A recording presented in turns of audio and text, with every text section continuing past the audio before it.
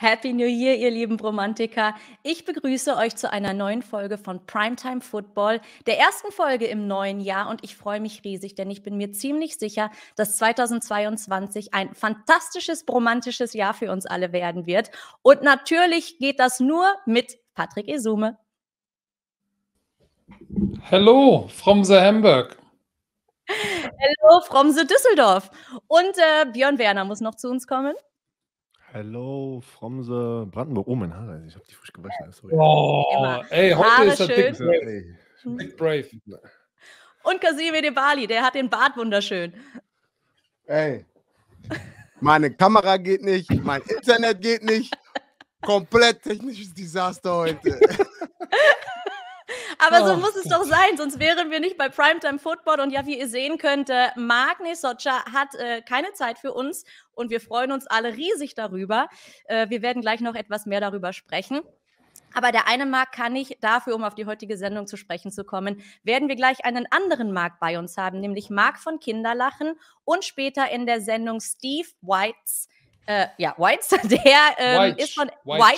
Der ist von NFL Network, Moderator, Journalist und Analyst, also wieder mal ein Multitalent.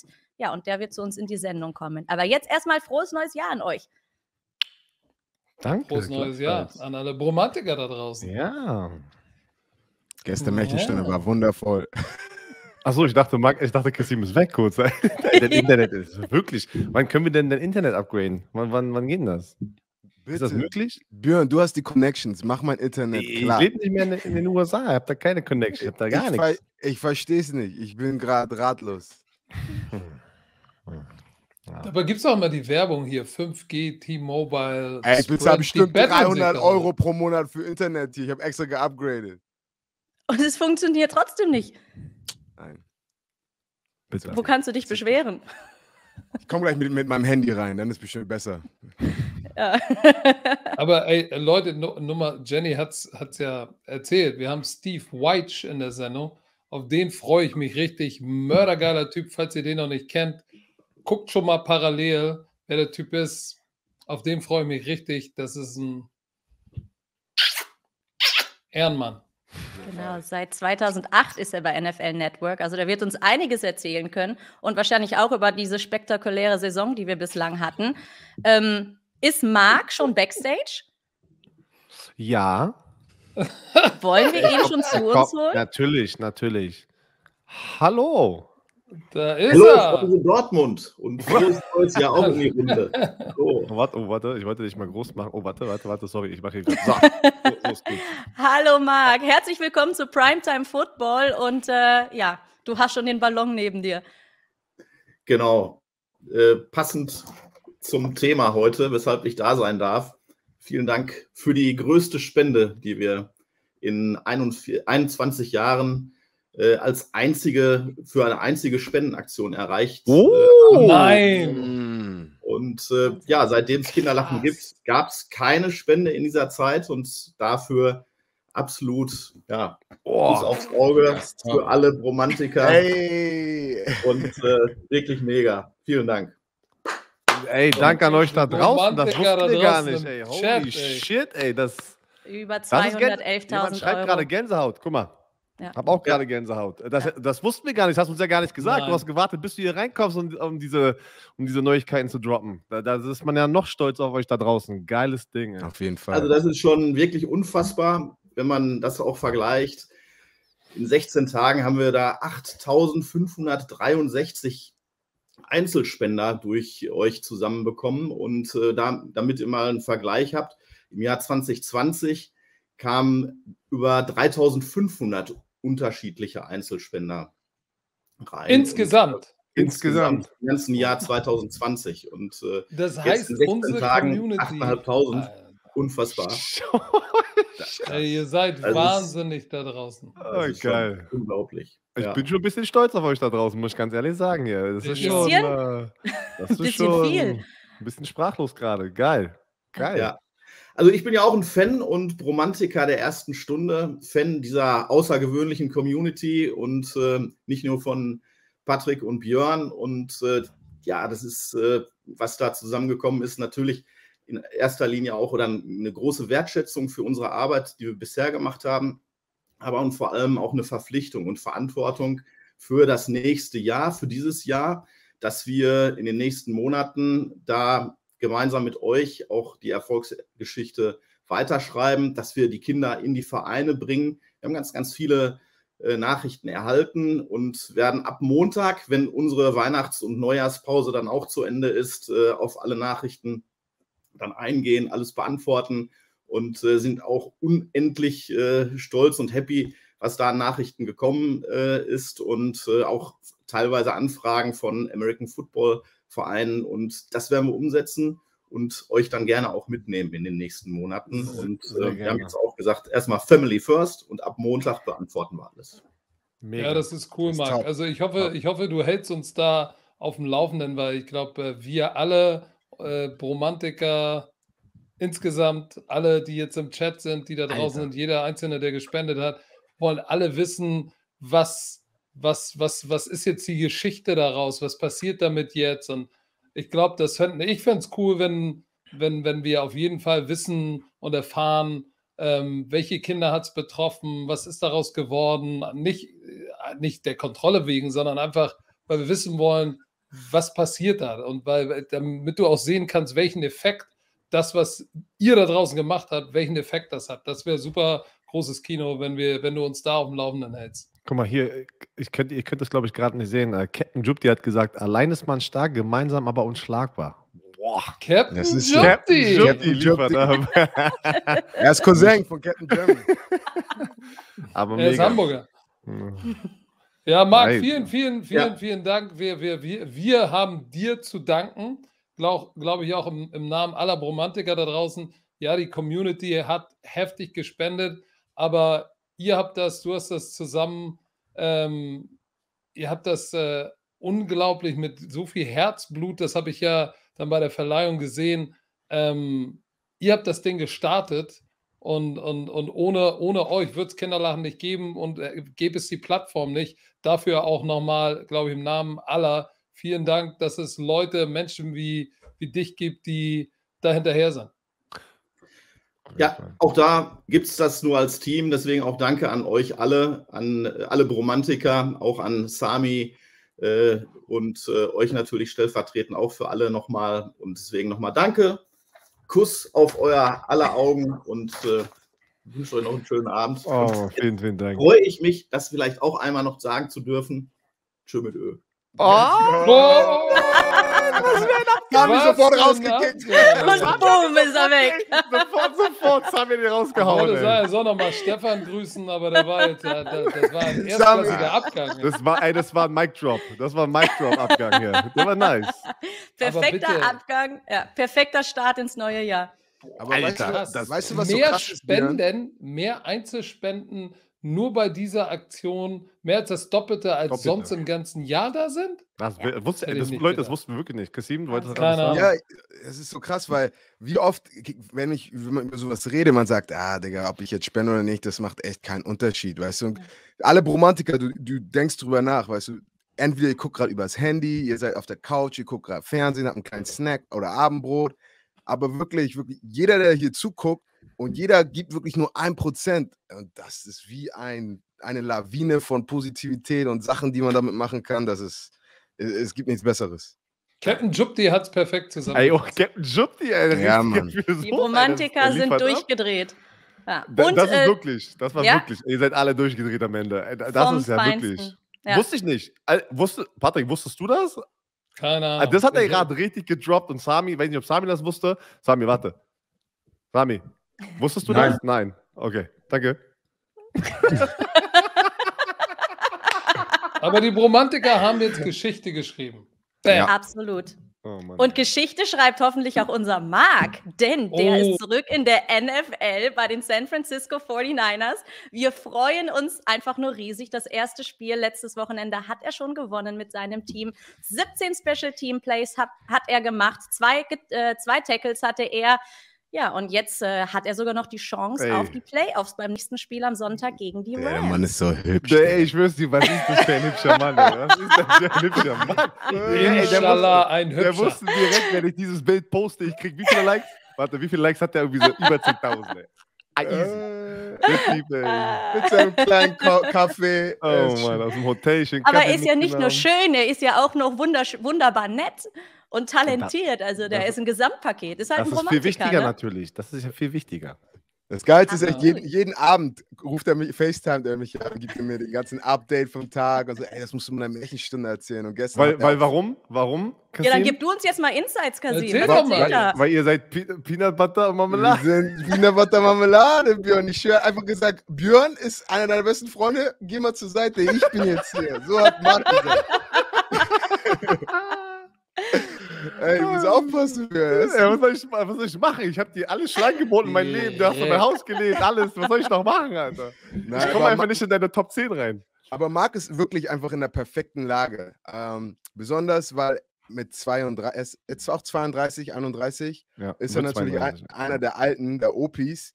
Aber die meinten einfach, dass er zurückgekommen ist, hat der ganzen Moral vom Special Teams nochmal einen Boost gegeben. Und Special Teams hatte das beste Spiel. Warum lachst du so?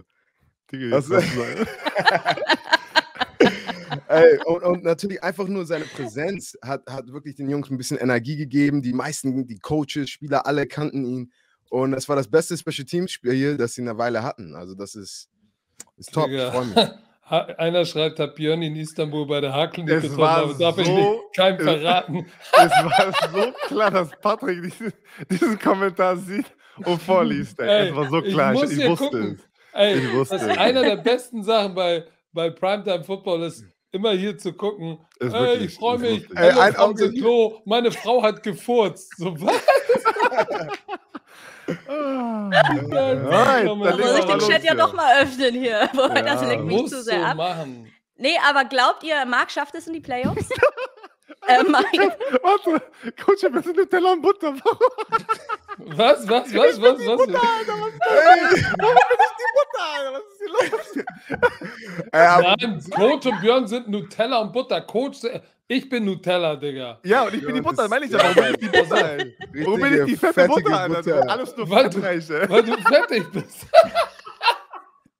Das ist scheiße. Ah, Okay, ich weiß, sorry. Bambus Björn direkt ein Meme jetzt schon wieder. So, am warte, Start, tut mir leid. Jenny, du hattest gefragt zu Marc. ob Marc es in die Playoffs schafft? Okay. Ja. Die 49ers müssen nur das Spiel gewinnen am Wochenende und dann sind die drin. Korrekt, Romantiker? Das Szenario hat er gestern auch erklärt, weil es geht jetzt wirklich, es sind Saints und 49ers sind, wirklich kämpfen um den Spot. Und, Warum schießt ihr denn schon jetzt die Information? Da sprechen wir Ja, weil später Jenny drüber. eine Frage gestellt hat. So. Ja, ich wollte jetzt nur ein knappes Ja oder Nein, weil wir sprechen gleich nochmal Nein. ausführlich über die Ach so. Playoffs. Vor Nein, allem, erzähl was doch viel wichtiger ist, hoffen wir und glauben wir, dass Marc noch ein Jahr NFL hinten dran hängt. Das wäre meine nächste Frage gewesen. Glaubt ihr, dass das jetzt nur kurzfristig ist oder hat er die Chance, dann nochmal in der nächsten Saison voll und ganz sein Talent unter Beweis zu stellen? Weiß man nicht. Werden wir sehen. Er kostet eine Mio, ne? Er kostet, wer weiß, was im Draft.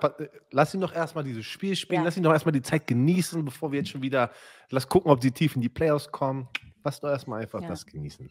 Also, Weil- Ich hoffe es. Wir wissen Vom alle, weil letztes Jahr wurde er auch gecuttet, da wo wir gesagt haben, oh, warum halt, ne? Er hat abgeliefert und da haben die eine Business-Entscheidung gemacht und jetzt haben sie eine Business-Entscheidung gemacht, ihn zurückzuholen, weil er helfen kann, wie Kasim es gerade gesagt hat. Lass ihn, das Geile ist, jetzt greife ich auch schon wieder vor, wir zeigen die 49ers mit zweiten Slot, wir zeigen das Spiel am Sonntag. Wochenende und Nice. ich kann das sogar kommentieren. Das ist geil.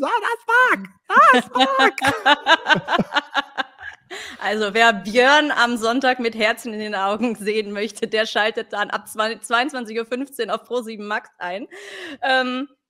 Nächstes Thema. Und zwar von unserem Sonnenschein Marc schwingen wir rüber zu unserem Sorgenkind Antonio Brown, denn der der hat sich spektakulär verabschiedet am Wochenende, ist halbnackt vom Feld getänzelt. Ich würde mal sagen, die meisten haben das mittlerweile gesehen. Was genau der Grund war, das ist noch gar nicht bekannt. Es soll ein Streitgespräch gegeben haben zwischen ihm und den Coaches. Aber ja, was glaubt ihr? Was war der Grund? Ja, Was kann ihn so aus dem Ich hab Konzept was- ich so hab was- rausgebracht haben? Ich habe was sehr Interessantes gelesen. Oh, jetzt erzähl mal. Und zwar natürlich am Ende des Tages, wie er sich verhalten hat und wie er weißt du, wie er sich conducted hat, würde man auf Englisch sagen, war falsch. Du kannst sowas nicht machen. Dein Teammates, die Organisation, das ist nicht gut. Aber was ich gehört habe, ist, dass er noch verletzt war und dass er sich nicht fit gefühlt hat. Aber die Coaches haben gesagt, nein, du gehst jetzt aufs Feld oder sonst kannst du dich verpissen, also auf den, ne? Und ich habe dann auch gehört, es gibt ein paar andere Spieler, die waren verletzt und mussten spielen und dann ist halt dieser Playoff-Druck. Und bei den Saints hat sich einer das Bein gebrochen, das Schienbein gebrochen und die Doctors haben gesagt, ist das Doktoren? Doktors? Docs, Ärzte. Doktoren. Die Doktoren haben gesagt, nein, er hat sich ein bisschen Knöchel verstaucht und hat mit einem gebrochenen Schienbein gespielt. Und dann musst du wirklich so aufpassen, weil die haben wirklich nicht dein Best Interest in deinem Sinn. Björn, du hast es bestimmt auch gesehen, wie verletzte Spieler schon gespielt haben. Und Antonio Brown hat Geld, der muss sich keine Sorgen machen. Und ich kann verstehen, wenn jemand versucht, was zu machen, was er nicht machen soll, weil es nicht smart ist. Er sagt, nein, Digga, lass mich in Ruhe. Aber wie gesagt, ich bin jetzt nicht für Antonio Brown. Ich finde nicht gut, was er gemacht hat. Aber halt diese Balance zwischen, hey, du bist verletzt, du musst spielen und ey, ich will nicht spielen. Ja, Die offiziell, Frage- ja. Achso. Sorry, Björn. Nee, ich sagte nur, offiziell wurde er aber eigentlich auch noch gar nicht released von den Bucks. Also er steht noch Genau. nicht auf der Waiver-Wire-List. Wie kann das sein? Hat das einen taktischen Hintergrund auch von denen, dass die ihn nicht freigeben wollen für andere Teams jetzt so kurz vor den Playoffs? Weil er ist ja ein wirklich verdammt guter Spieler. Du hast es gerade selber schon beantwortet. Ich denke einfach, sie wollen jetzt erstmal kurz gucken, weil wenn sie ihn jetzt cutten, dann kann halt ein Playoff-Team, die jetzt vielleicht noch einen Tony Brown brauchen und dann steht er gegen die Bucks vielleicht auf dem Feld in 2 Wochen. Mit allen Informationen, ne? Mit allen aktuell, also Und Ja, wenn und ich mit dir richtig eine Wut im Sache Bauch. sag, weißt du, der ist, mein Coach Sean Payton, ne? Wenn es Playoff-Time ist, na, warum pass ist es auf. jedes Mal aufs Neue aber lustig, wenn er das sagt? Ich verstehe es nicht. Ja. Jedes Er ist Mal. mein Mein Coach. Ich sehe immer, Seine sie Augen mit der glänzen dann Flöte so aus dem schön. Camp. Hey, ich sag Oh euch, Gott. in der Saison, weißt du, immer wenn wir Spiele spielen, was man so in der Saison macht, aber so 2, 3 werden jede Woche released und dann kommen 2, 3 neue rein. Ich so, ja, wo kommst du? Also, ja, ich habe für die Lions gespielt. Ich so, Digga, spielen die Lions diese Woche. Und das erste Jahr hat es nie bei mir geklickt, aber im zweiten Jahr habe ich verstanden, dass der Coach einfach diese Spieler holt, die gerade bei diesem Team gespielt haben, Ja. holt so viel Information wie möglich und dann nach der Woche werden die wieder released. Und Ey, ich war, bei uns auch. Bei uns auch. Wir hatten so oft genau diese Situation. Hallo, ja, wir wussten nicht mehr, wie der Typ heißt, hat 2-mal trainiert, war er wieder weg. und, Ey, ich das war, ist, und Antonio Brown ist jemand, der wird gerne sagen, was die machen. Weißt du, das war natürlich hey, ich spiele jetzt für euch, ich kann euch sagen, die bezahlen mich nicht mehr. Das ist ein Gamecheck, den du kriegst. Aber wirklich, deswegen musst du aufpassen, wann du released. Business. Aber was glaubt ihr, wie wird es denn da jetzt mit ihm weitergehen? Werden wir ihn nochmal in der NFL spielen sehen? Ich befürchte ja. ich glaube auch, ja, Ich weil befürchte ja. Achso, die nee, Sachen, die rauskommen, jetzt dass die Buccaneers sehen ja jetzt gerade mit diesen ganzen Gerüchten schlechter aus. Wie er damit umgegangen ist, wieder eine andere Sache. Aber ich glaube, das holt wieder die Situation so ein bisschen runter, dass die Buccaneers auch Schuld dran haben. Ne? Dass die verletzt spielen wollten, wie Kasim das gerade erklärt hat. Ich habe mein 3. Jahr bei den Colts. Ich habe ganz klar gesagt, Leute, mein Knie ist nicht okay. Da ist irgendwas. MRT, nein, alles okay. Dann nach der Saison habe ich dann nochmal ein MRT und das hätte ich aber schon viel früher machen müssen. Zu einem anderen Arzt. Man sagt ja immer, hol dir eine zweite Meinung. Und ich hätte mal noch ein MRT machen sollen. Ich hatte so ein Stück wie so ein M&M groß, ein Stück Knochen in meinem Knie rumschwimmen. Über die ganze Saison. Und das ist dann immer in mein Gelenk reingerutscht, sozusagen reingeschwommen, manchmal dann wieder raus. Ist und dann, es jetzt eigentlich ins Gehirn gegangen? da ist ein ganz großes Stück Knochen drin. Aber weißt du was? Ich freue mich, dass die Älteren in diesem Chat gelacht haben, Kasim. Das ist schon mal gut, dass die Ältesten hier im Chat da. Ja, ist so. Boah, ey, jetzt Das war- ey, jetzt das war kriegt alles ihr auch noch. Ich kann Jetzt- I40-Party gehen. Oh, Alter, jetzt kriegt ihr Jetzt noch will ich Jenny noch nicht. Becks ans Bein. Ey, ihr seid böse. Patrick, das zahlen wir den heim. Jenny, High Five, komm. Warte mal. Falls Leute, So. oh Mann, ey. So, Holy also. Jesus. Aber Antonio Brown- bitte, lass mich eins zu Antonio Brown sagen, wenn ich darf. Ja. Sein Mental State state of mind ist nicht richtig. Da kannst du mir sagen, was du willst. Egal, ob dich die verletzt rausschicken wollen, dann sagst du, hey, Coach, geht nicht, sorry, tut mir leid. Aber du ziehst nicht deine Sachen aus, machst dich nackig und gehst mit furzender Achse und winkend durch die Teamzone und dann durch die Endzone der Jets. Das macht keiner. Kasims Internet, Leute. Tschüss, raus. Ohne Scheiße. Pass auf. Das war klar, dass Bambus Björn war, ey. Ey, Aber habt ihr Der ist gesehen, was er habt ihr bei Pat McAfee gesehen? Die haben einen Clip gezeigt. Antonio Brown macht jetzt so, kennst du die haben dich doch auch mal gefragt, Björn, ob du so für Geld irgendwie so Grußbotschaften machen willst. Du kannst für Antonio Brown verkauft jetzt für $300 Grußbotschaften. Das hat er direkt erst danach gestartet. Da haben sie so eine Grußbotschaft gezeigt. Digga, der Typ high as a kite. So, ja, Big Ben retired und nicht, das hast du noch gar nicht gesagt. Der Typ ist da draußen. Bei der Pat McAfee Show haben sie es auch gezeigt. Er war auf den Tag danach, er war direkt am Tag danach Courtside beim Brooklyn Nets Spiel, glaube ich, Basketballspiel. Angeblich soll er mit dem Uber auf den Court gefahren sein. Oh Mann, Alter. Ey, komm, shit, ey. Eine Sache muss ich nochmal sagen und wirklich als Fan und als Spieler, als Coach, da muss man, es ist interessant, darüber nachzudenken, weil ich weiß noch, vor ein paar Jahren, fand ich, was Antonio Brown, wie er sich verhalten hat, oder Le'Veon Bell damals, fand ich gut, weil du weißt ganz genau, in den ersten 3-4 Jahren, du kannst dir nichts erlauben. Was immer du wirklich denkst, du darfst es nicht sagen. Weil wenn du irgendwie gegen die Liga aussprichst, gegen die Refs, dein Wert geht runter. Weißt du, was ich meine? Du baust irgendwie Scheiße und so, es ist ein Problem. Aber die Sekunde, wo du secured bist mit Geld, du siehst die Spieler mit Kohle, die sind mehr ausgesprochener, weil sie sich nicht mehr darum kümmern müssen.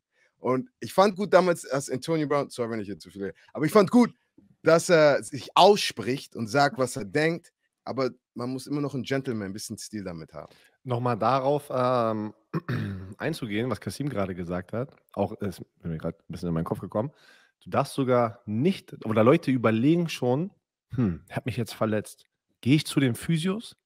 Weil wenn ich den Physios das sage, dann erzählen die das im Teamreport am nächsten Morgen und dann denken die, ich bin verletzt und kann nicht trainieren und nicht spielen. Vielleicht cutten die mich dann direkt. Das ist in den Köpfen von den Leuten, die nicht diese Millionenverträge haben. Das ist ein real Business. Ey, das verstehe ich. Trotzdem hast du einen an der Pfanne, wenn du chucking up the deuces. Ja, natürlich. Das ist crazy. Aber komm. Lass uns nicht mehr über den reden. Das geht mir schon fast auf den Sack. Ich will keine Zeit. Wir haben nämlich auch gute Nachrichten, denn King Henry ist zurück. Er war auf der Injury Reserve List. Ist jetzt wieder zurück. Glaubt ihr, dass er direkt beim nächsten Spiel spielen wird oder schonen sie ihn noch für die Playoffs? Mein Take, er war lange weg. Er wird leicht trainieren. Ich denke, wir werden ihn nicht sehen dieses Wochenende. Die sind ja schon sicher in den Playoffs. Hoffentlich, wenn sie gewinnen, haben sie den Nummer 1 Sieg, kriegen nochmal eine Bye-Week und dann kommst du raus mit Derrick Henry heiß. Und dann will ich nicht das Team sein, die gegen die Tennessee Titans spielen muss. Hast du schon wieder Red Bull getrunken, eigentlich? Warum? Nur so? Du bist heiß. Ist doch voll normal, ey. Voll normal.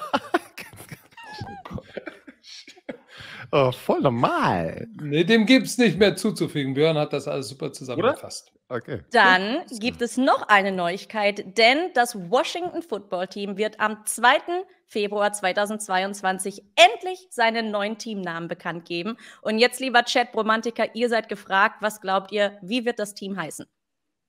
Haut mal was raus. Warte, hier sagt gerade einer, während die reinschreiben, letzte Woche habe ich gesagt, ich würde gern gegen die Titans spielen. Ja, ohne Derrick Henry. Aber heute kam die Entscheidung, Derrick Henry kommt zurück. Jetzt möchte ich nicht gegen die Titans spielen. Die Leute sind also Washington Redskins, schreibt einer. Das ist cooler Name. Aber warte mal, Washington Presidents Washington Admirals habe ich auch richtig oft schon gelesen. Und die haben ja so ein Video noch released, da sind so eine Sterne um den Kragen herum. Das würde schon passen, ne? So mit irgendwie so Hommage den Soldaten gegenüber, irgendwie sowas mit den Sternen und sowas. Ne? Admirals würde da echt gut passen, oder? Ja. Was war denn mit Red Wolves oder sowas? Oder geht das nicht? Die Washingtons. Du hast ja gesagt, es gibt ja keine roten Wölfe, da wurdest du zerstört. Doch, es gibt rote Wölfe. Ja, sorry. Aber ich finde so Washington Admirals hat eigentlich einen Washington Karens. Dann kann Jenny endlich aufhören, die Washingtons. Ich fand die Washingtons eigentlich gar nicht so schlecht. Oh Mann. Aber Washington Admirals finde ich jetzt nicht so geil. Ich fände schon eine Alliteration ganz cool. Oh, das ist viel zu schnell. Der Chat geht zu schnell hier ab. Der geht ab. Der geht richtig Die ab. Romantiker halt, die haben es drauf. Aber ganz viel Admirals, ne? Ja, viele sagen Admirals. Weil da wurde ja schon mal was geleakt, irgendwie so eine Top 3 oder Top 4 oder sowas, glaube ich, ne? Washington 50 Burgers. Ja, das ist auch das geilste Teil. Kasim, Ja. also kurze Storytime. Wir haben im Podcast vor ein paar Wochen mal das Wort 50 Burger introduced. Und da haben mehrere Leute gesagt, was erzählt ihr eigentlich für eine Scheiße mit 50 Burgers? Was gibt's gar nicht. Das sagt keiner in der NFL. Und dann letzte Woche, Red Zone, alle, weil es waren ja 2 50 Burgers in der NFL und alle so, oh shit, dieses Wort gibt es noch. Er wurde aber einfach zerstört. Alter, im Internet, ey. Genau wie Cock Strong. Ja, Okay, sofort, die passen auf. Muss ich sagen, das benutzen echt Leute. Das hätte ich nicht gemacht, ich aber höre auch bin schon schuldig. Meine Frau hat auf Instagram, weil Ran hat auf Instagram was gepostet, Big Dick Nick, weißt du? Sie nur so, was ist das? Ja, Deutschland ist okay, kann man so ruhig sagen. Nein, Big Dick Nick wurde in Amerika aber erfunden. Ja, aber sie dachte, weil so, ja, hast du recht. Keine Ahnung, Digga. Soll ich jetzt die Flagge werfen oder machen wir weiter? Ja, wir weiter. Weil Nein, wir machen weiter. wir haben ja gleich den Gast und deswegen, wir haben noch einige richtig tolle Themen, über die wir sprechen wollen. Yeah. Und zwar, Woche 18, es stehen einige Rekorde am Start, die geknackt werden könnten. Da hatten wir unter anderem Cooper Kupp, den Wide Receiver der Rams. Der hat bislang 1829 Receiving Yards, 15 Touchdowns und 138 Catches und kann Klick mal auf das Bild, Sami. Braucht noch 11 Catches, um den Rekord einzustellen und 136 Yards. Und dann gibt es noch den unaufhaltsamen TJ Watt. Der braucht noch einen Sack. Aktuell hat er 21,5. Braucht 22,5. Da ist aktuell der Rekord von Michael Strahan. Und TJ Watt hat das alles in nur 14 Spielen geschafft. Das ist krass. Ja. Was glaubt ihr, welcher Rekord wird da jetzt am Wochenende übertrumpft? Sack-Rekord, auf jeden Fall. Sami, ich denke, wir werden beide sehen. Wie? Können wir noch mal Cooper, lass doch mal bei Cooper Kupp kurz bleiben. Sami, kannst du noch mal Cooper Kupp aufmachen, bitte da? Und einfach nur mal ganz kurz mal auch darauf eingehen, was der für ein Jahr abliefert. Ja, sie haben ein Spiel mehr. Deswegen ist die Chance natürlich da, dass die beiden diese Rekorde brechen. Ey, Calvin Johnson, weißt du was krass ist? Habe ich vorhin auch zum ersten Mal realisiert. Rat mal, wer der Quarterback war bei beiden Spielern. Stefan. Alter. Ups. Das ist schon krass, ne? Und Cooper Kupp ist da einfach mal Calvin Johnson, Hall of Famer. Julio Jones wird ein Hall of Famer. Jerry Rice, Hall of Famer. In Tony Brown, ja, keine Ahnung, Charakter, also statistisch gesehen müsste in Tony Brown auch reinkommen.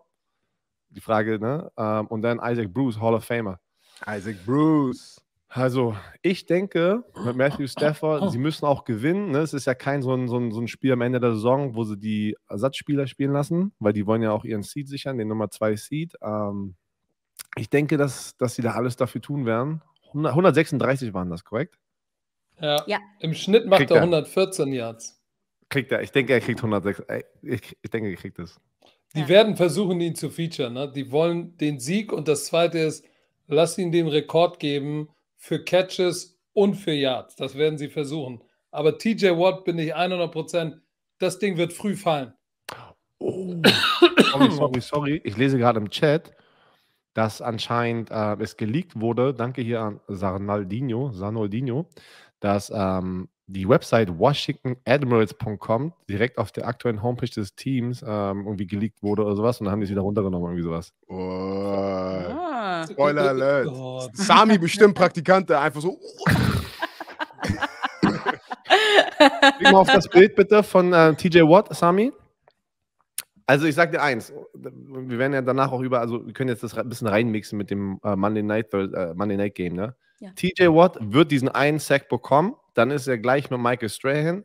Ich denke, er wird sogar 2 bekommen und holt sich diesen Sack-Record. Aber guck mal bitte diese Statistik an. Mit dem letzten Spiel, er hat am Montag 4 Sacks gehabt im Spiel. damit, mit dieser Performance, hat er sich den Defensive Player of the Year 100%ig gesichert. Auf jeden Fall. Also und lass mich noch was dazu sagen. 100%ig gesichert. 100%ig. In dem Chat und viele sagen, ja, was ist das Ding wert, wenn du 18 Spiele hast? Wenn er am Wochenende spielt, hat er 15 Spiele gespielt. Mhm. 15. Weniger als Nee, Michael 14. Strahan. Nee, der hat 14. doch jetzt 14 Spiele gespielt. Nee, der hat. also mit dem kommenden Spiel wird er 14 gespielt 14. haben. Ja, Ja. ey. Mhm. Dann sag mir, was der Rekord wert ist. Der ist einiges wert, weil in 14 Spielen 22 oder 23 Sacks. Und Holy schreibt shit, gerade auch Alter. jemand, und der Bambus, und Bambus und Fische hat hier mein Point noch genommen. Bei 2 Spielen ist er bei der Halbzeit auch noch mal rausgegangen, weil er sich verletzt hatte. Der hatte ja Verletzungsprobleme dann noch in 2 Spielen. Ey, das ist. TJ Watt sackt sogar Chuck Norris, schreibt er. Also wirklich, wenn TJ Watt es diesmal nicht bekommen sollte, der hat den Steelers Franchise-Rekord geknackt von James Harrison, was klar ist, wenn du 21,5 Sacks hast. Ich würde es dem aber so gönnen, den Sack-Record jetzt zu holen. Und wie Patrick das gesagt hat, das bedeutet sehr, sehr viel in weniger als 16 Spielen, was Michael Strahan gemacht hat.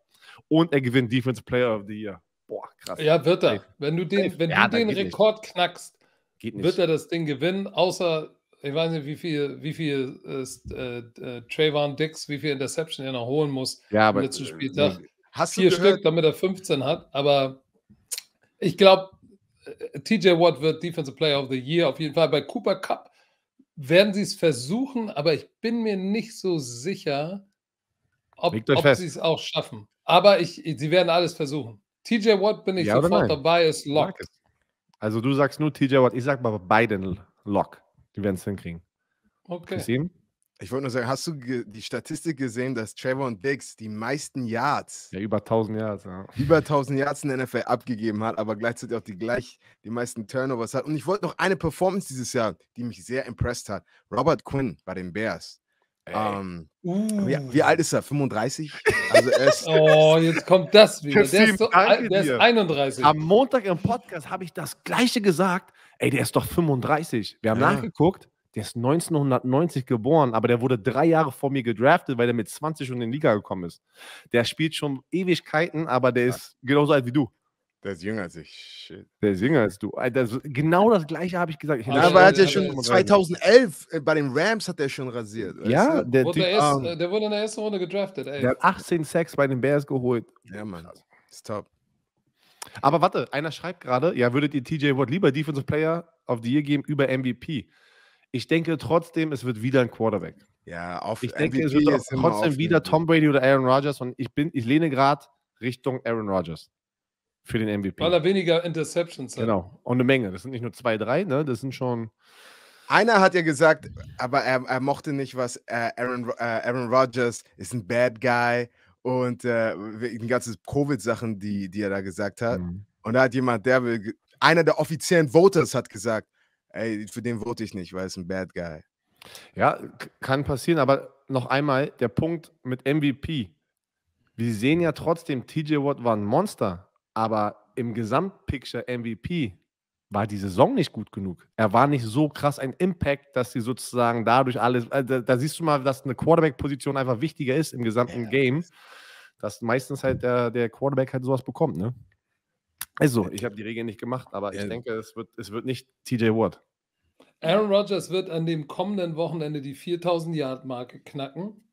Und zwar zum wievielten Mal hintereinander? 1, 2, 3, zum 4. oder 5. Mal hintereinander. 2017 war er verletzt, davor auch über 4000 Yards. 35 Touchdowns, 4 Interceptions. Also vielleicht schafft er sogar 40 Touchdowns bei 4 Interceptions. Ey, 10:1, was ist das bitte dann für ein Verhältnis? So, aber das ist ein guter Punkt, weil die Votes, ne, die Leute, die halt dafür voten, können jetzt natürlich, ne, das ganze Covid-Thema als ne, mögen ihn nicht. Aber es geht ja um die Leistung. Aber es geht eigentlich um die Football-Leistung, ja, bin ich bei euch. Also eigentlich dürftest du nicht das mit reinpacken, weil sein Team ist sonst Nummer kannst du 1. auch sagen, ey, Tom Brady, der stellt alles, Gewinn über alles. Der hat auch den bösen Antonio Brown geholt und ihm die 100. Chance verschafft. Ja, und er hat die Bälle deflated. Einer sagt noch, das ist auch Jonathan Taylor als MVP, denke ich nicht. Ich denke auch nicht, dass der Offensive MVP, das wird Cooper Kupp. Cooper Kupp wird Offensive Player of the Year. Ja. Ich glaube, Tom Brady oder Aaron Rodgers wird es als MVP und TJ Watt als Defense. Komm, lass mal noch ganz kurz. Comeback Player of the Year. Wir haben Nick Bosa, der hat auch 15 Sacks oder sowas, 49ers, nach einem Kreuzbandriss. Wir haben Joe Burrow. Es wird Joe Burrow. Ey. Player Hat er nicht gesagt in einem Interview, wenn er zu Jamar Chase wirft, ab und zu ist er eigentlich so, ey, scheiß drauf, Jamar ist irgendwo da. He's somewhere down there. Er hat doch gesagt, ihr kennt alle das Meme. Somewhere down, fuck it, he's somewhere down there. Weil Jamar dreht durch, das ist krass. Aber Tom Brady, don't sleep on Tom Brady, ne? Der wird die 5000 Yards Marke knacken. Ja, es ist schon heftig. Wie der viele Touchdowns hat er? Touchdowns, 40-12. Und was hat Aaron Rodgers? Aber Aaron Rodgers hat auch irgendwie 38 Touchdowns zu 5 Interceptions. 35-4.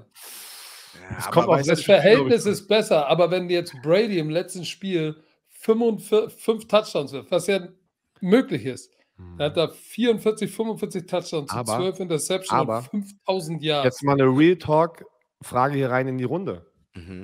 Wer von diesen beiden Quarterbacks hat das Team mehr sozusagen beeinflusst mit den Waffen, die er hat? Tom Brady hat einen Gronk, Tony Brown, Godwin, Mike Evans. Und wir haben auf der anderen Seite Devontae Adams. Ja, die anderen Jungs sind auch gut, aber man muss da schon sagen, dass Aaron Rodgers schon in Anführungsstrichen die schlechteren Waffen hat. Ja, Aaron Rodgers, ganz ehrlich, Rodgers ist eine eiskalte Möwe. Aber Tom Brady kann keine Touchdowns gegen Sean Payton. Und im direkten Duell, ich meine jetzt in der NFC, die Packers haben den Nummer 1 Seed halt, ne? Ja. Ich bin mal gespannt. Lass uns mal gucken. Das wird bis zum Ende, es wird ganz am Schluss, es wird sich jetzt am Sonntag entscheiden. Warte, Mods, lass doch mal eine Umfrage bitte hier machen. MVP, wer wird es? Brady oder Rodgers? Wir machen das Ich bin für Kasim. Der hat den größten Bizeps. Mach mal bitte hier eine Umfrage rein. Danke euch. Kasim hat den Ich habe gerade nicht Massephase, der ist gerade nicht so, wie er sein soll. Und ich will nur noch einmal kurz etwas über die Rekorde sagen, denn unser lieber Amon-Ra St. Brown, der hat den Rookie-Rekord aufgestellt. Nämlich als erster Rookie in der NFL-Geschichte hat er in 5 aufeinanderfolgenden Spielen 8 Bälle gefangen und er ist der erste Deutsche, der in einem Spiel 2 Touchdowns hatte. Nein, Nochmal kurz. Sagen ihm, er spielt guten Football. Er wird gefeatured. Es ist mega. Respekt für ihn, was er da gerade macht in Detroit. Er baut sich da richtig was auf. Ich habe auch gerade schon gelesen, dass die sagen, Rookie of the Year. Nein, Jamar Chase wird Rookie of the Year. Ja. Ist einfach so. Das ist der direkte Duell zwischen 2 Receivern. Aber wer wird Offensive Rookie of the Year? Da ist ja noch Mac Jones, ne? Da sehe ich Mac Jones, weil der hat sein Team in die Playoffs gebracht. Mac and Cheese. Ich kann sogar sehen, dass die Offensive Rookie of the Year Jamar Chase geben und Mac Jones, weil er halt in den Playoffs ist, sozusagen Rookie of the Year geben werden. Aber ich würde es andersrum besser finden. Ja, du weißt, ich weiß, ey, Mike Jones. Also wenn Jamar Chase die Rookie of the Year ist, dann war er auch nicht mehr weiter. Ja, weiß auch nicht. Also der Typ hat komplett zerstört. Der Typ und Micah Parsons, Cheatcode. 100%ig Defensive Rookie of the Year. Also da gibt es gar keinen anderen Kandidaten. Aber jetzt lass uns doch einmal auf die Playoffs blicken, denn da sind ja noch 5 Teams, die aktuell einziehen können. Ich glaube, Sami, du hast da auch eine Grafik für uns. Jedenfalls also die Frage ist, welche Teams werden es noch schaffen? In der NFC, da haben wir in der NFC North die Green Bay Packers, die stehen fest. In der NFC West die Rams und die Cardinals und unsere 49ers haben noch eine Chance. Dann Jenny, in der NFC... Jenny, ich muss dich unterbrechen, weil unser Gast ist schon hier. Ist der schon da? Der ist schon da und wir können ihn nicht warten lassen, oder? Natürlich nicht. Der ist super pünktlich. Wir dürfen ihn nicht warten lassen, deswegen lass ihn... Ich weiß gar nicht, ob er bereit ist, aber wir holen ihn jetzt rein. Hello, Steve. Oh, hello there. Hello there. How are you? He is early. What a good-looking group. What, are you surprised? Hey, no, I'm on time. Too pro. Welcome to the show. Thanks for having me. I hear everyone tells me this is a fantastic show, so I'm looking forward to it. You guys are catching me right as I'm coming off of TV. Oh, so I got my suit on and everything. Should I get more casual so I can match with you guys? No, you look good. You look good. Which of your 10 shows you are on did you just do? NFL Now. NFL Now. What were you talking about? Just We're talking about the Niners, the Rams, the Raiders, the Chargers game. Oh yeah, all the good storylines coming into the weekend. Why you hot and just talked about it? Why? The first question, let's jump into the 49ers Rams game. My question, do you think the Rams will giving 100% to beat the 49ers to save that number 2 seed? Or are they going to get, maybe rest some guys? Like, what do you think? Because they have the playoff. Oh, yeah, they're not resting anybody. I mean, look, the Niners have beat them 5 straight times. The Rams don't want to lose to them 6 straight times, okay? Because everyone now believes that the 49ers have put a real estate sign in their front yard and say that they're living in the Rams' heads rent-free. So they want to win this game. But here's the other reason why. Should the Rams lose this game and the Niners get in, they could meet in the first round of the playoffs next week. So they don't necessarily want that, knowing the history between these two teams. They want to get the 49ers out of the way, right? They don't want anything to do with them, and they'd much rather possibly play a team like the Saints on the bottom end of the bracket as opposed to a team with the 49ers that knows them so well. Damn, that's an expert right here. Yeah, that's exactly what we need on the show. He got all the facts. Holy smokes! Hey man, I love it. All right, but so who you think is going to win though? Sorry, sorry, Patrick. Who you think is going to win? Go ahead. Go ahead. Yeah. Are we making predictions now, or are we going to get a little deeper into this? We got to set up the intrigue. Yeah, see, I'm hot. I'm trying to see Björn. He's a fast shooter. He just goes nuts. He drinks too much Red Bull, and then he goes off the chain. But I think it's important for the German fans because we got, I don't know what, plus 12,000 fans right now live watching us. So I think it's important that they find out who is Steve Wyche. I know you can read up. I follow you, obviously. I'm a huge fan, by the way. Born May 28th of 66. Oh, wow. Now you got people like digging into my financial records and everything. Giving out my birthday. You know everything. Come on, dude. We got it. What are you doing? You grew up in Minneapolis, right? Yeah. And then you played high school football. You went to Mizzou, played college football. Then Bachelor of Arts at Howard, where you met Jim Trotter, right? Probably. HBCU. So, and then you guys, then you were the beat writer for the Atlanta Falcons, and you went to Miami, Washington Wizards for the Washington Post. I mean, you were all over the place, and now you're at NFL Network. How was it always clear that you wanted to be in the sports media world? Or was that a plan, or how did you get into it? That's a great question, man. I'm one of the few people I think in life who's able to kind of live out their childhood dream. I always wanted to be into sports because, like you mentioned, I was born in Minneapolis, spent my young childhood there, and then I moved to St. Louis, Missouri, where I love the baseball Cardinals, right? I love the baseball team. I would walk down the street acting like I'm calling their baseball games. And my father also happened to work at the NBC affiliate in St. Louis. He wasn't on TV. He was in the sales department. So I was always around the media. And because I participated in sports, it was just something I wanted to do in large part because I sucked at math and science in school. So I could pretty much write, right? I could do all that stuff, but I was not going to be in business. So when I transferred, like I said, I went to Missouri and was on the football team. I didn't play. I was not very good. So I transferred to Howard University in Washington, D.C. and got really locked in on the journalism career and actually did news for a while. And I was a longtime writer as well. And I'm glad I have that writing background. And as you mentioned, I was in Miami, where I covered the NBA for a long time, and then Washington covered the NBA, and then went to Atlanta and started covering the NFL, which I had done for a couple of years in Miami as well. So, I really, I've just been very fortunate. I was very headstrong. I was very determined, to get into journalism and preferably sports journalism because that was in my wheelhouse. And the fact that I've been able to use my experiences playing sports and being around athletics for so long into what I do and the questions that I ask and the way I report has allowed me some longevity in this business because I see I've got this gray hair like you got on your beard, bro. Thanks for reminding me. They're always giving me shit that I'm the oldest here. By the way, we can say shit on the show because it's German. You know. No. What, like people don't understand? They do, but it's not German. No. It's a trap. It's a trap. No, it's not. No, you shouldn't say it because you work for the NFL. We are just a few slappies. Oh, I say great looking lady here. That's it. Really.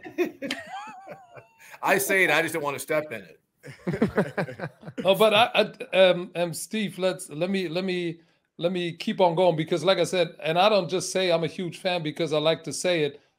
Because see, to me, when I every time I look at you and I follow you, you are one of the very few strong personalities with a strong opinion when it comes to diverse questions, which I really like. Not everybody at the network is like that. You were the one that broke the Colin Kaepernick story in 2016 because you watched him sitting. And then how did that story came up? Did you just call him and say, hey, you want to have an interview and let's talk about why you're sitting and not standing? Because you were the one that actually broke the story, right? Well, I was at the game. It was a preseason game against the Green Bay Packers. It was the first game he had been medically cleared to play. You know, the first two preseason games, he apparently wasn't standing either, but he was in sweats or shorts or whatever, so people didn't recognize. So it was a game where he'd been medically cleared to play. Chip Kelly had just been hired as a Niners coach, and they said, look, the system Chip Kelly runs is going to allow Kaepernick to resurrect his career, plays to Cap's strengths. So I got a call probably 5-10 minutes before kickoff from my colleague Mike Garafolo, who says, look, I was speaking to somebody with the Niners who said, if you have somebody there, have them watch Kaepernick pregame. We're not sure if he's standing for the national anthem or not. So I watch, and, you know, press boxes are way up in the clouds, right? You really can't see. So I didn't actually see him sitting down. But when the anthem was over, I saw him stand up. So I could tell he was sitting down at that point. So now I had 3 hours while they played the game before I was going to have an opportunity to interview him. So how do I prepare for this? And the reason why my interest was piqued was over the summer, you know, he had put a lot of things on social media and a lot of things, you know, that he was doing, because this was a summer when you had a lot of Black unarmed people killed by police in the United States. You know, Alton Sterling down in Louisiana. I forget, you know, Philando Castile in Minneapolis. You know, all these things were videotaped, and these police weren't being charged. So Cap was very outspoken on social media about this. I was like, you know what? One may have to do with the other here. If it doesn't, it doesn't. But let me talk to Cap. So I let the Niners know, the media relations department, hey, look, just a hunch.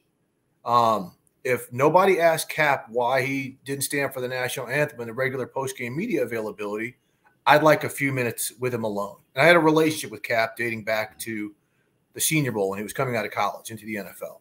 So nobody asked him.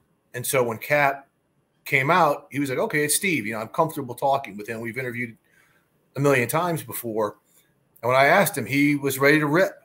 You know, that's when he came out with the quote saying, look, I had to do something. I'm not standing for a flag that represents, you know, the police killings of unarmed people of color in the United States, you know, and you know, a country that salutes and has these police doing the shooting, getting paid leave while there's dead bodies in the street. And of course, everything kind of turned out the way it did. But that's kind of the genesis of how all that came about.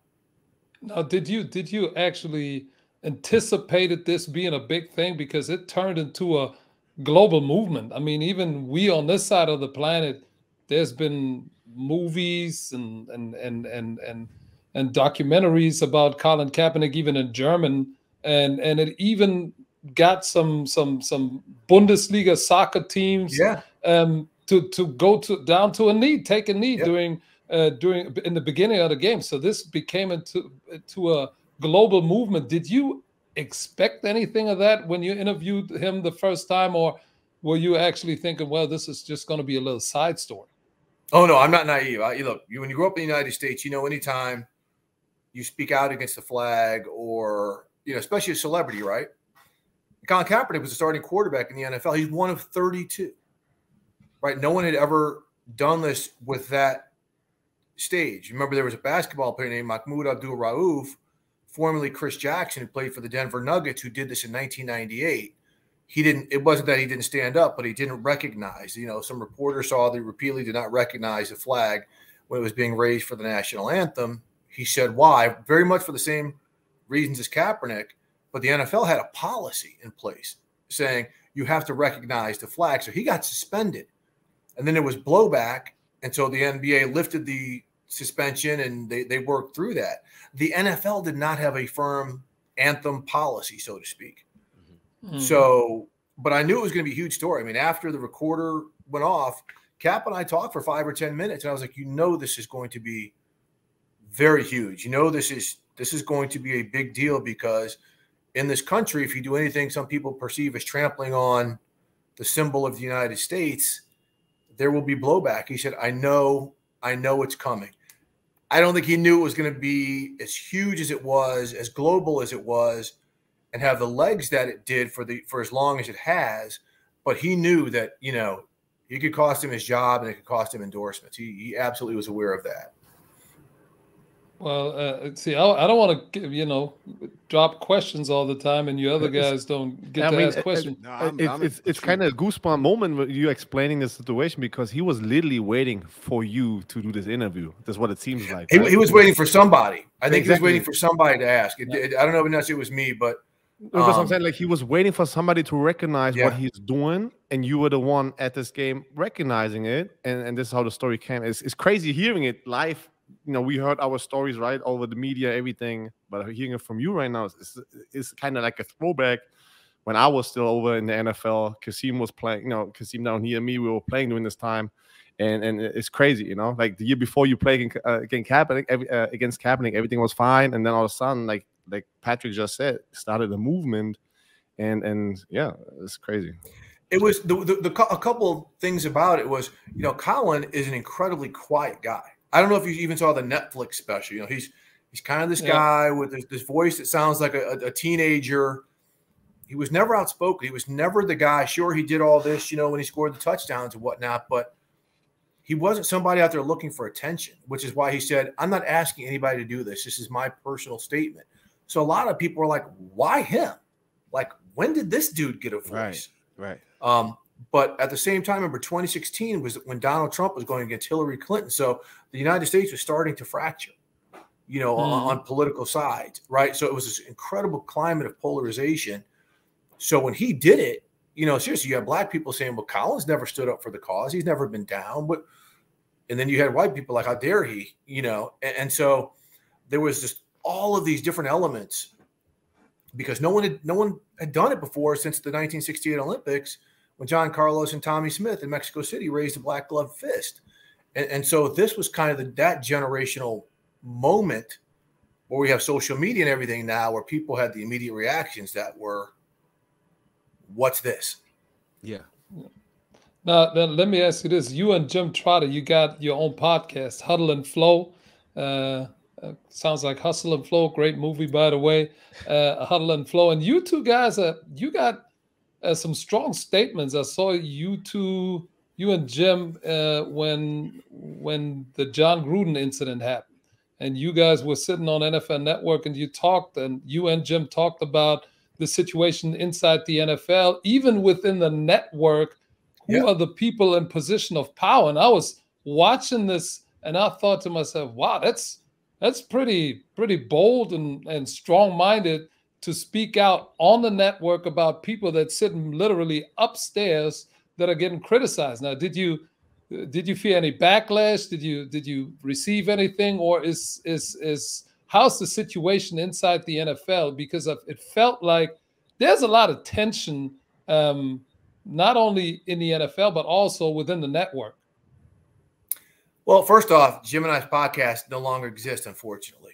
Okay. It ended in the spring. It was an incredible podcast where we constantly addressed issues like this, though, whether it's with coaches and general managers, the hiring in the NFL, the hiring in corporate America, the government structure, whatever. We had guests on who were very good talking about these types of things. But look, Jim and I have been saying this stuff for years, and all we're doing is letting the NFL know about itself. I mean, everyone wants the NFL, because they see 70% black players on the field every Sunday, and they see, you know, some former players on TV who are black, that everything is fine and dandy, but there's nobody making decisions who are people of color. It's like most of corporate America and most of the political structure, the people who wield the power don't look like us. And so every now and then you have to throw honest reminders out there to say, oh no, you know, you can run all these marketing campaigns and put hashtags and stuff on the back of helmets, but until you have somebody making decisions, it's all nothing but window dressing, right? Until the actions are actually speaking with the marketing slogans, it's all window dressing. So yeah, we're going to speak up. You know, not everybody feels comfortable doing it. I feel comfortable doing it. Jim feels comfortable doing it. Our former colleague, Michael Silver, feels comfortable doing it. But I think that's with any job in this country. If you feel, I may not feel safe, but I'm confident in my own skin, in as much that if I say something with substantiated facts in a way that isn't necessarily offensive, and you want to fire me because all I'm doing is stating the truth or how things really are, then you need to look in the mirror instead of looking at the messenger. And so, again, if I were to face any backlash or any repercussions because of it, fine. You know, I'll find work elsewhere. And, you know, sometimes when you push people away from situations like that, the megaphone gets a little louder, the heat gets dialed up a little bit more, and the attention comes to be a little bit more grand.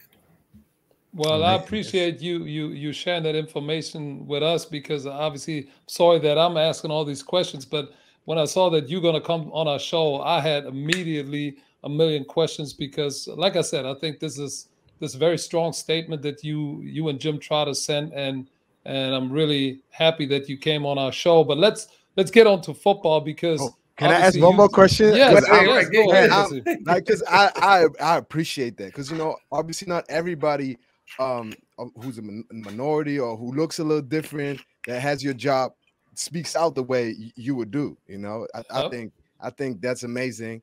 And you know, you went to HBCU, and you have great energy just by listening to you talk right now.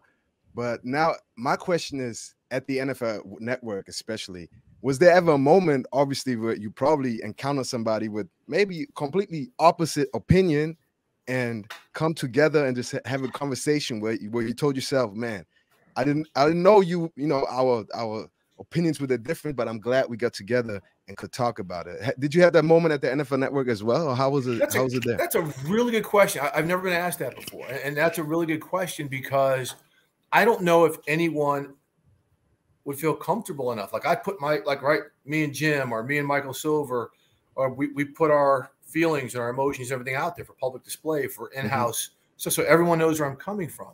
And I've never had a colleague, I don't know if they didn't feel comfortable enough, or maybe because they didn't want to feel isolated, come up to me and say, let's actually have that conversation from you know, hey, I have this political viewpoint, and I have my viewpoint on this. I've had plenty of other people have that conversation. And where I grew up, I was one of the few people of color in my town outside of St. Louis, Missouri. I mean, I was it. And some of the things that I had to go through and some of the conversations I had to have, and, you know, I had to learn to swallow my pride, just kind of, okay, I'm in a situation where I'm it, and I see some people having a little liquor and forming like a little half circle around me. Let me slide out of here right now, just because of how I looked, right? And fortunately, I was big. Fortunately, I was an athlete. So not a lot of people really wanted to get into the physical challenge with me, but I know how to navigate. But I also grew up, and I'm glad I grew up in that environment, because I can see how other people feel. You know, there are a lot of people who were, you know, whose parents had blue collar jobs, who were unfamiliar with a lot of things about people of color and things of cultures. And so they would say some things, and I'd be like, well, that's not saying it to be mean. They just don't know. And so it's allowed me growing up and just kind of being who I am to understand different vantage points. And so I'm not somebody, if someone says, oh, well, this is this, and Kaepernick is completely wrong for treading on the flag, where I got to immediately blowtorch him back. I might say, well, why do you understand why he did it? Yeah, I mean, I know why he did it, but it's still wrong that he did it. Well, why is it wrong then if he's protesting, you police violence against unarmed people. Well, no, I'm not saying that's right. Well, but he doesn't have to step on the flag. And again, I understand what they're saying. I'm not trying to judge them saying that they're necessarily right or wrong. I'm trying to hear, because that flag might mean something to them. Mm-hmm. That's absolutely different than what it means to other people. So again, I don't try to make super grand sweeping statements or indict people for being who they are but I don't want to be indicted for who I am. Yeah, it's crazy. Like, you remind me how this whole story, like, correct me if I'm wrong, but a veteran reached out to Colin Kaepernick and asked him why he's doing that. And he said, please don't sit when the national hymn is played, right? But like, kneel down, because then at least you show respect towards the veterans. Is that correct? That was the story, right? Well, he was just like, is there something different you can do? Because a lot of veterans do feel a certain way, because look, there's a lot of brave people who've lost their lives in the representation of that flag. So they came up with the symbol of prayer, right? The symbol that everyone saw Tim Tebow doing all the time and we're okay with. But when Cap did it, it's crazy. When he did it, they weren't okay with it. Yeah, they wouldn't listen. It's crazy how, like, I mean, that's the problem with people, right? I mean, the people who were judging him didn't want to listen. They didn't want to listen to what he has to say with the statement. They didn't want to listen that a veteran told him that a veteran had talked to him about the kneeling instead of the sitting. That story, I feel like, was always pushed, like, away. And they just wanted, like, the people who did attack Colin Kaepernick just wanted to attack him, because they didn't respect what he was doing or didn't tolerate it. That's the right word. But it was the media. It was the media that twisted that narrative and made it about the flag when it wasn't about the flag. Yeah. And that's the thing that I think, for the most part, we are more liberal here on this side of the planet, and especially in Germany, that we were like, what does a flag have to do with unarmed people getting killed? I mean, nobody wanted to even take that discussion that far. They didn't, because the words, you're like, well, people wouldn't be getting shot by police if they didn't put themselves in that situation. Well, Philando Castile was driving his wife home with their child in the back seat and got pulled over. Mm-hmm. And so, look, it was a written story when I did the Colin Kaepernick thing. And if you go back and you look at the first paragraph of that story, it was important to me to explain why. In the second sentence, it explains why. You didn't have to read any more of what was said. But people didn't look at the why, they looked at the what. They looked at the action instead of the reason. And that's a big problem that a lot of people still can't get by. And it's not just this issue. It's a lot of things in life. People do not want to listen to the reason why somebody feels a certain way, and that's a barrier no matter where you live, no matter what, that's always tough for some people to get through, because we tend to cast people in judgment rather than, cast open the door to a differing opinion. Mm-hmm. Yeah, absolutely. But Steve, let's get to football, because I appreciate you hanging around that long, and you got to let us know when you have to get back to the next show, because I know we all know you got tons of them. But you do one show that I really I'm almost jealous. Björn and I, we on TV every weekend. We do college football and the NFL for the biggest private TV station here. But you get to do the enshrinement ceremony for the NFL Network into the Pro Football Hall of Fame. Pro Football Hall of Fame. Yeah. Wow. How is that to see these all-time greats actually, in tears when they finally get the golden jacket? That's got to be amazing. It's my favorite time of the NFL calendar. You see all these footballs on my top shelf right there. They're like all of the Hall of Fame football. Well, not all of them, but these are all from the Pro Football Hall of Fame. Got several more from all the years I've been doing it, but I mean, look, I'm someone, now that I'm in my 50s, I've come through all these generations of. You look like 30. Pro football. Well, you never tell me that. No. Thank you. Thank you. But it's, look, so I grew up in Minnesota loving the Vikings. They went to the 4 Super Bowls. They lost all of them. But I mean, Franz Harkington and Carl Eller and Alan Page, like all these guys were my, people I loved. And you see all these other people through the years up until today. So now when I get to sit down with these guys, know that they're going to the Pro Football Hall of Fame, and I'm sitting down in a room talking to Randy Moss, Brian Urlacher, and Ray Lewis, and Brian Dawkins, right? I'm like, whoa, okay, this is great. These are all kind of modern era guys. And then the next thing you know, I'm talking to a Claude Humphrey or a Kevin Green, and these, like, wow, and all of the different journeys and all the different ways that they got there. And you realize that of the tens of thousands of people that have played and coached or contributed to this game, 350 of them are in the Pro Football Hall of Fame. That is rare air, right? You need an oxygen tank for that type of greatness, to breathe that type of greatness. And the fact that I get to spend so much time with these people, you know, from the time they're nominated to the time they get through to the time they walk on that stage, I mean, kill me now. I mean, I'm good, right? So it's just really, it's, you know, and to see what, you know, people in the audience, who their journey has impacted, or how those people have impacted their journeys. It is just so human. It is, you know, you see all these guys in their gladiator gear, but when you see Troy Polamalu let out his locks and talk about his Samoan ancestry and how he comes from a culture of warriors and fishermen, and how, you know, everyone in Polynesia is like, yes, that's us. And he is representing us. You know, or you hear LaDainian Tomlinson talking about, he came in the summer of all of these murders, and, you know, the need for unity, you know, and some of these great speeches, even the late John Madden, who just passed, talking about the bust, talking to one another when the lights go out. I mean, it's, there's no greater exclamation point on a career and to actually kick off a season like the Pro Football Hall of Fame.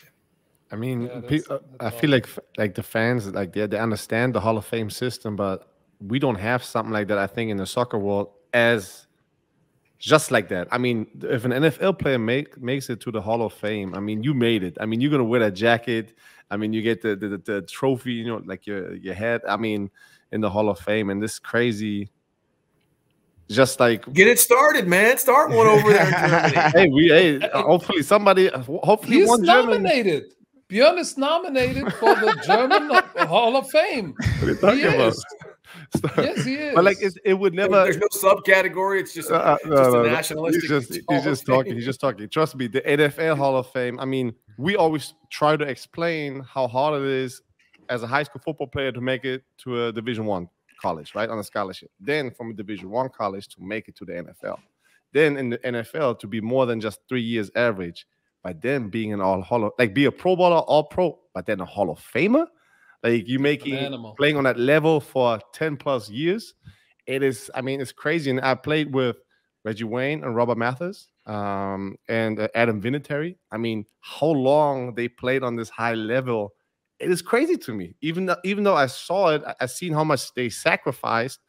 I mean, it's crazy. I mean, you see that. I mean, when you watch these speeches, I'll be honest, I get very emotional every time, because as a little kid, even here in Germany, like Kasim and I, we played and went over, that was always the dream, right, Kasim? I mean, when you play football, your dream is to play in the Super Bowl and become a Hall of Famer. It means that if that is not your dream, you're playing it for the wrong reason, you know? And so every time I see that, I was like, holy shit, they made it. I mean, that's crazy. You know, that's awesome. Well, I get emotional right now talking about it.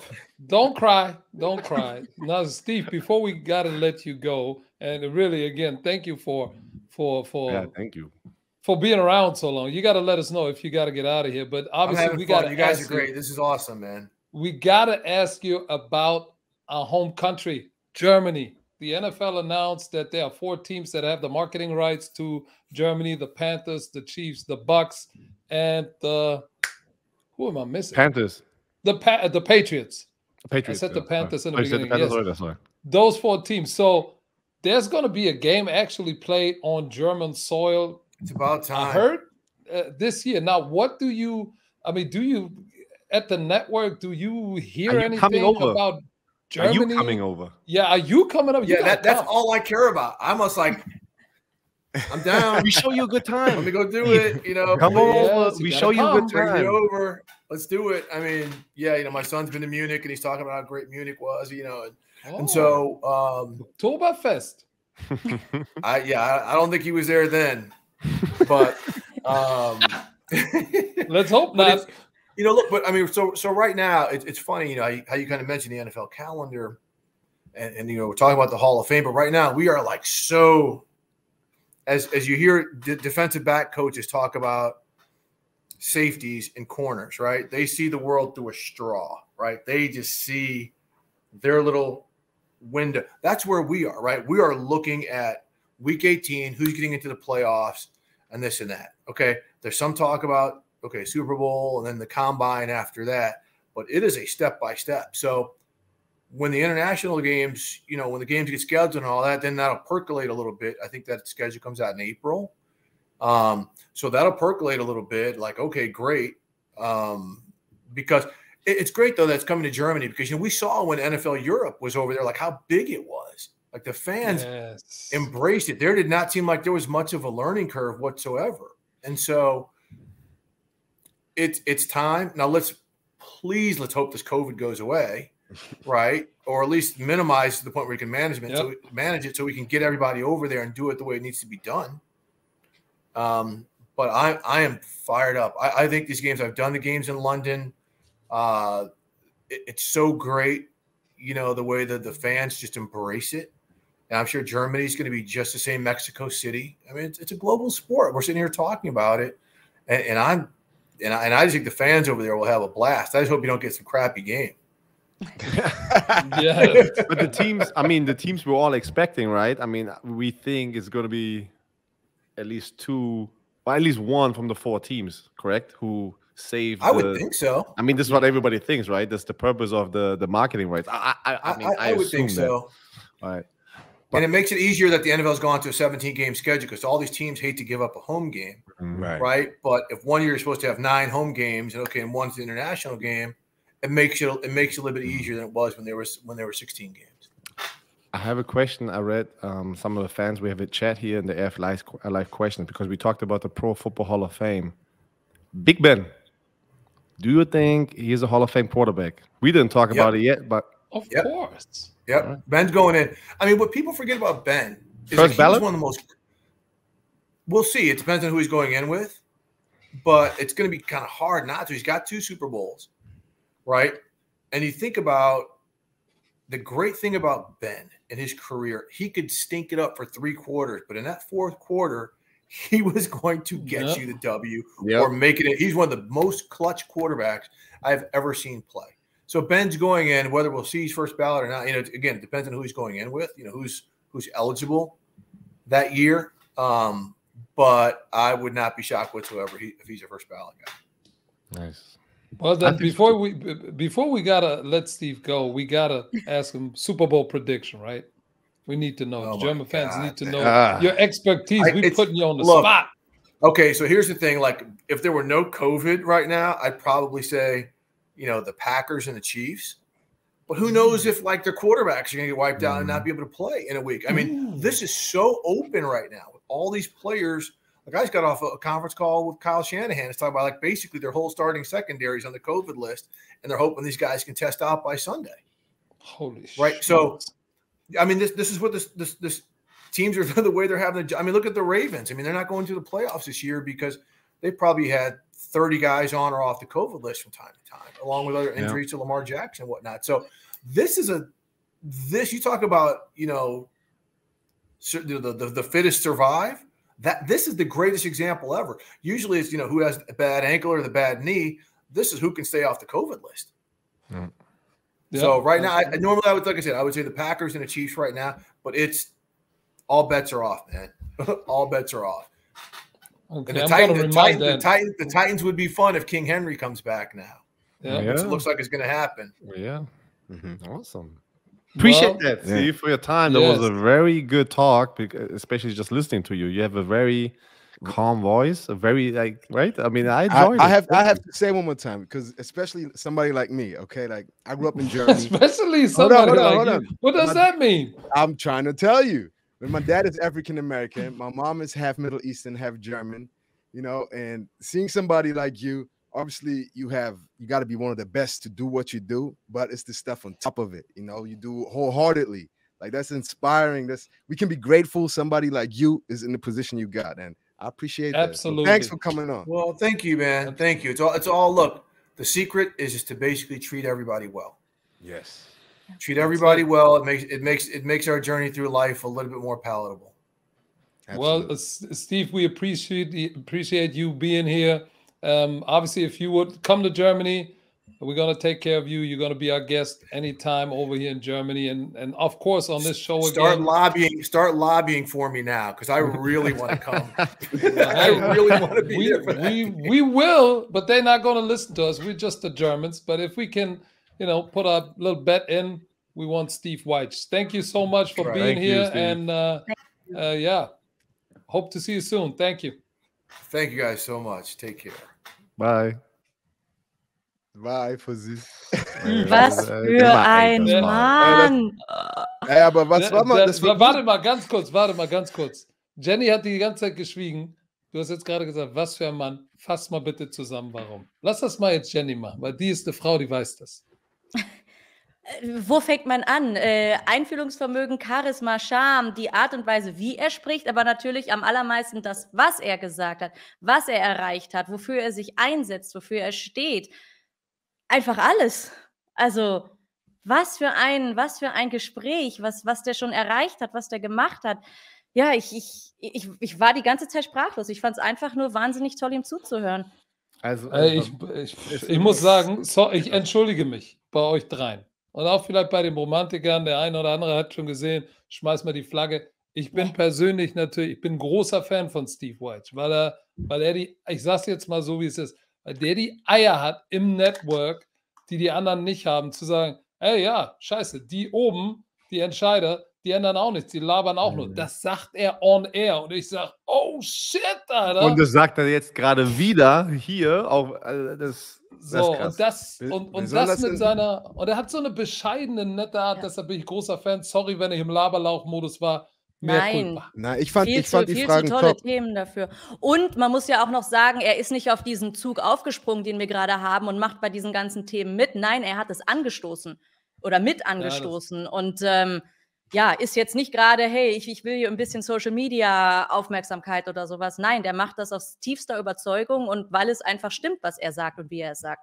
Auf jeden Fall machen wir den Social Media Takeover, weil wir es nicht bei Ihnen gemacht haben. Ey, lasst mal ein paar nette Worte da. Sami, such mal bitte ganz kurz sein Instagram raus, blende es mal kurz ein. Eine zweite Sache noch, weil alle das immer schreiben. Leute, wir haben das schon öfters erklärt. Sami, unser Ehrenmann, schickt den Leuten immer eine Vita von uns allen vieren. Die wissen immer, wer wir sind. Heißt, wir stellen uns nicht 5 Minuten jede Woche vor. Die wissen ganz genau, wer wir sind. Das wurde schon alles gemacht. Sami hat dann eine richtig geile Presentation zusammengepackt. Also spannt euch im Chat. Wir müssen bei Steve Wyche auf Instagram, lasst mal ein Dankeschön, ein bisschen Liebe da. Weil das war großes Kino. Ja. Ich bin jetzt noch mehr Fan. Weil wenn du Fan bist und dann hast jemand live, kannst du ja auch schwer mal enttäuscht sein. Ich bin jetzt noch mehr Fan. Ja. Du, der war fast 40 Minuten hier bei uns. Der ist doch vor 9. Jetzt haben wir nach halb. Also der war Wahnsinn. On point auch. Der war fast 10 Minuten zu früh. Sami, hast du sein Instagram?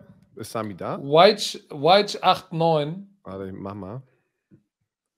Ich zeige es euch nochmal. Und gleichzeitig, Leute, der Icke hat heute Geburtstag. Lasst sie doch auch mal ein bisschen Liebe da. Lasst doch auch Happy mal da ein Takeover bei Icke da. So, Steve, wie ist dein Instagram-Name, Patrick? Wyche98, also Wyche89. WYCHE 89. Sami, blende mal ein den Fuchs. Ich habe es hier. Also hat er schon. Okay. Lass mal unter dem letzten Post mal ein bisschen Liebe da. Mhm. Aber ganz viel. Oh, da ist schon eine Menge da. Ey. Darf ich nochmal was sagen gleich? Natürlich. Okay. Was ich nämlich sagen wollte, war besonders in Amerika, okay, ganz viele in seinem Beruf, die reden gar nicht darüber. Das ganze Colin Kaepernick, ich schwöre, das ist eigentlich schon fast wie Religion, über Religion reden hier. Das machst du eigentlich nicht. Und dass er wirklich so convinced ist mit einem guten Herz und einfach das Richtige machen will, ihr kennt mich, so wenn ich einen Ehrenmann sehe, dann mein Herz wird sofort größer. Und der Typ ist einfach der ist Ehrenmann. Ja. Ein kompletter Ehrenmann. Also das ist echt, hat mich echt, und deswegen, ich fand toll die Fragen, die du gefragt hast. Ich wusste gar nicht, dass wir in diese Richtung heute mit diesem Interview gehen werden, aber weißt du, das war spannend, weil Patrick hat abgeliefert. Patrick ist Deep Talk gegangen. Ich hab mich gut vorbereitet, als ich gehört habe, Sami hat Steve Wyche aufgetan, war ich direkt, oh shit, ey, lass mich nochmal. Ich wusste, dass der hat was zu diesem, wurde ja in Minneapolis geboren, ist da zur Highschool gegangen, bevor er nach St. Louis gegangen ist. Da war das George Floyd-Ding, dazu hat er was gesagt.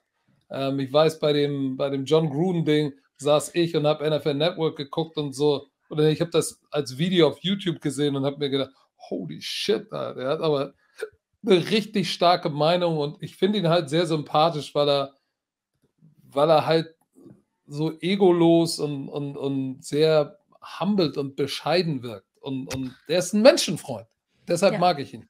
Ja. Und er ist jetzt, er wird eure Liebe spüren. Er ist nicht so aktiv auf Instagram, ne? Da ist nicht so viel los bei ihm. Also das merkt man auch nicht, dass er nicht jetzt so viel Wert drauf legt, aber da sind jetzt halt schon im wahren Leben. Ja, genau. Nicht so wie wir. Und er hat jetzt 500 Kommentare schon. Er hat jetzt schon 500 Kommentare. Ich hoffe, er checkt. Geht doch mal auf alle, die Twitter haben, geht auch nochmal auf seinen Twitter, weil da sind die immer alle aktiv, die NFL Network. Ja, Twitter mache ich jetzt auch nochmal. Ey Leute, ich muss euch sagen, ich fühle mich jetzt warm ums Herz. Jetzt kann ich ins Bett gehen. Ja. Dann lass doch nochmal ganz kurz das Wochenende, ne? Sami macht doch nochmal, können wir das hier, das ist schön, also das war schön, sehr schön. Ja, können wir nochmal über die Games am Wochenende kurz quatschen. Gut, erstmal morgen haben wir natürlich Playdate und dann am Freitag den Scouting Report, eine neue Folge und dann geht es im Free TV am Sonntag weiter mit den Colts gegen die Jaguars ab 19 Uhr auf Pro7 Max und dann die Steelers gegen die Ravens auf ran.de ebenfalls ab 19 Uhr und dann das ganz wichtige Spiel ab 22.15 Uhr, die 49ers gegen die Rams. Björn ist dabei und wir drücken, oder ich persönlich drücke den 49ers ganz, ganz feste beide Daumen. Lass das mal ganz kurz offen, nochmal kurz über die Szenarien. Die Colts müssen das Spiel gewinnen, dann sind sie drin. Ey, das ist so lustig, ihr habt das alle, glaube ich, mitbekommen. Am Montag haben wir uns gefragt, warum ist bei den Colts steht 51% Chancen, in die Playoffs zu kommen, weil was ist passiert, wenn sie verlieren? Jetzt verstehe ich es auch, alle haben uns getaggt.